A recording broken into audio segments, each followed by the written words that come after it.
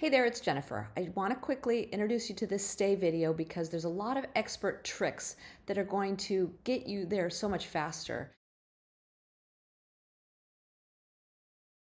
The problem with training the stay using treats is, while it's the fastest and best way, oftentimes as soon as you give your treat, your dog jumps up. And how can you get them to stay in place? I'm going to show you a whole bunch of physical strategies to keep the dog's attention, to keep their head up so that their butt stays down in the sit, to act like you are never running out of treats, that the treats are constantly going to be delivered. It holds their attention. When you start to move away from the dog in a stay, you want to be already moving back towards them before they even get a chance to sit up.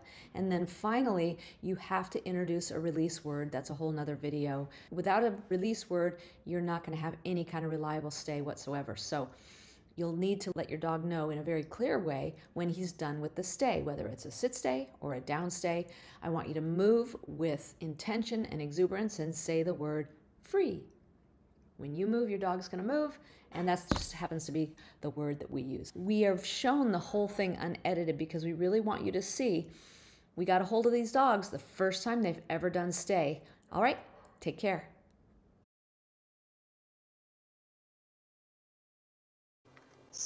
Watch me. Stay. I have the snack here and I'm tearing off pieces. Watch me. Stay. See how tall I am? I come in like that and then I give the food. This just comes up a little higher, so I'm holding this, stay, at a place where, watch me, stay. I can sort of let it slide out a little bit, but then I can also do this. Stay. It's just a little leash trick. Takes a little time. Whoop. Sit. See, I just restarted. Good boy. Collect it in again. Stay. See how high my treat hand is? He's too tempted when it's down here. Watch me. Stay. And I also kept his attention with that voice, right? Mesmerizing. Free. Puppy that's food motivated, it's really good. And it can help you when they have a super short attention span to sort of get where you want to get get him to stay longer and things like that. When he stay. So these guys, when they don't think I have any more food, they stop, they excuse themselves. Stay. So what I'm doing is I'm showing him clearly that I have more food in my hands. So when you're first starting out, never let your hands become empty. Once they're empty, your puppy's going to stop paying attention. Stay. And so what I'm doing to sort of keep his attention, I'm doing a lot of stalling. Leave it. Stay. And how I'm stalling is I'm breaking the treat very slowly, and I act like I'm on my way with the food, but I'm on my way super slowly. Stay. I show him I still have more food.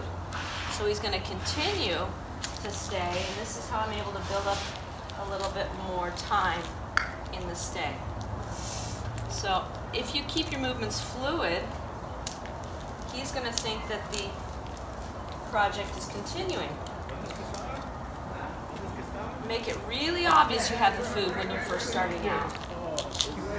Later, we can worry about getting rid of the treats, which is what we're really good at doing. For now, treats are your friend with a super motivated doggy. Down. Good boy. So this is really helpful in the down stay. Just a little while ago, these guys wanted to jump up. As soon as he got his food, he thought he was done. Stay.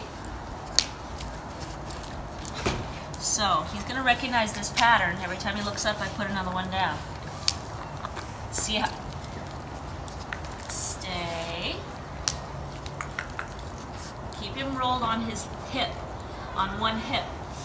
He'll be more willing to stay in the position longer. See, I'm stalling, and see he doesn't have very much stay power yet. Stay. So I still have food here, but he wants to move towards it. Keep his head up, and he's more likely to stay rolled back on that shoulder and that hip. Stay. So see how when I break it, I'm moving in, I'm still buying time, and he's staying a bit longer each time. Stay.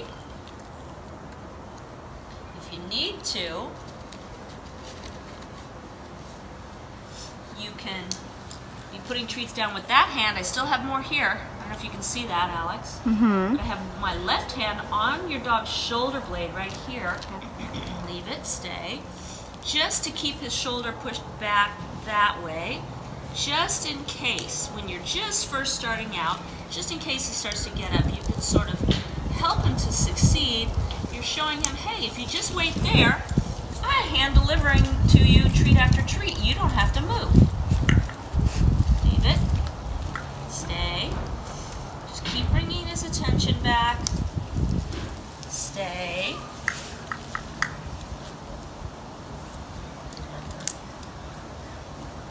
Winnie. Stay. No, stay.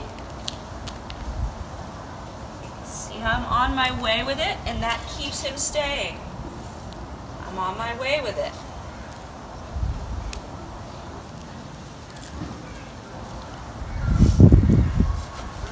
Even going in your treat pouch like this can tend to buy you some time. You see that?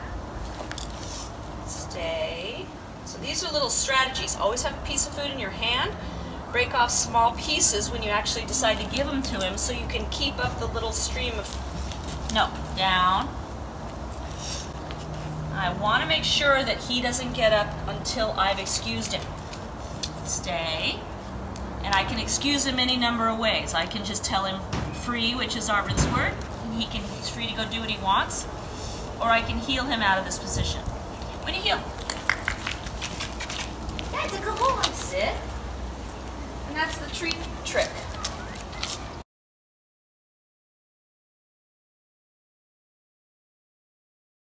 So you can see in that last clip, if I would have let Winnie get up every time he tried, I would have had to keep starting over and over and over, and he wouldn't have gotten to understand that, oh, she's going to invite me to get up anyway in just a moment. This little Mini Schnauzer, Cooper, has been with us for 4 weeks now. His mama is trying, but she hasn't gotten really any stays out of him.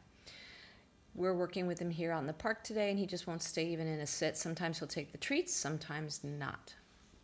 So this is not an easy dog.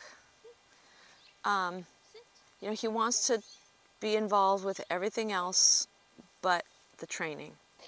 So the best way to work on anything new is to do it with even less distractions than we have here. We don't have a heck of a lot of distractions. There's nobody coming right now. Move to a location you haven't tried before, maybe a different part of the house. And once he's mastered, he's doing really good on the lessons that we've given you. We talked about you then moving to where it's a little bit harder, which is the backyard. And then the next step is the front yard, maybe on your driveway, and there's going to be distractions starting to come. So she's doing the stay routine here, and it's outside. So what this tells me is that it's time for you to get some of this success outside. Emily has gotten through the sit stays and is going to move on to the downstay strategies, ways that you can keep your dog down there longer so that they hurry up and figure out that the treats are going to just keep flowing. Good down, buddy. Could you go off to a deserted parking lot, like a church parking lot, or maybe? Parking lot might be the best. Yeah. You could also come here, because now that he's done it here, he's more prone to do it for you. You're going to actually do it next. As soon as Emily's done with this stay routine here, stay. Just keep putting those snacks down.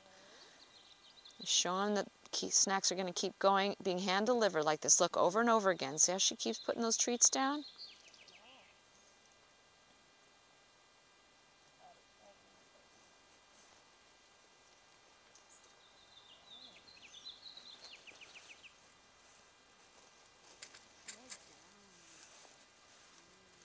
First step for her there is to be able to stand up and then go drop one down, and then stand up a little higher and drop one down, and stand up a little higher and drop one down. So he's starting to get the rhythm that her hand is going to come right back down when he looks up. And he looks up, and she paused, and then she gave it to him. So she's trying to... Did she tell him down? Yes, she did. But she's also luring him down with she lured him down with the snack. So see, she's got both of her hands working there.